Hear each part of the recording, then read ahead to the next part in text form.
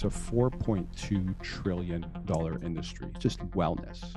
They've never sold anything. Yeah. It gets FDA clearance, they get purchased.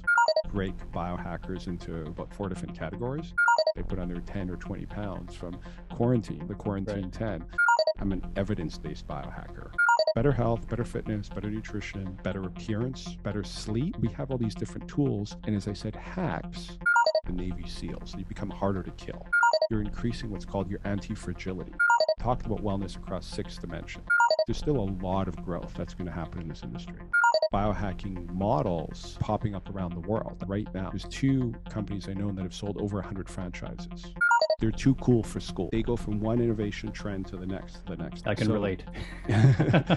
If you're a company considering going down that path, under no circumstances should you do that without an expert. For the full episode, check the channel or visit berniechats.com.